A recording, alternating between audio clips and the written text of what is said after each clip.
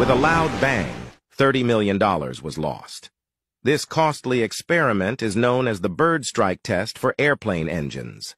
As a Class A aviation disaster, the damage caused by birds being sucked into engines during flight is extremely formidable. Calculations show that a bird weighing just about 4 kilograms can produce an impact force of 20 tons when it collides with a plane flying at 500 kilometers per hour.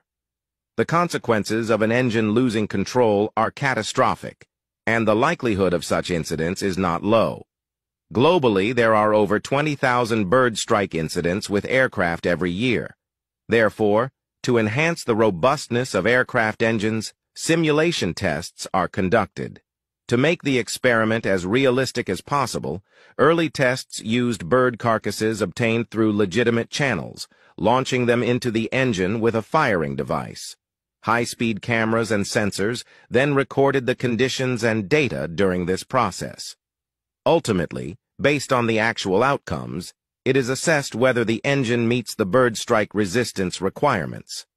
Over time, as technology advanced and out of respect for life, real birds were replaced with specially made gelatin blocks. These are propelled by compressed air to strike the engine at high speeds. Most modern engines can pass these tests today.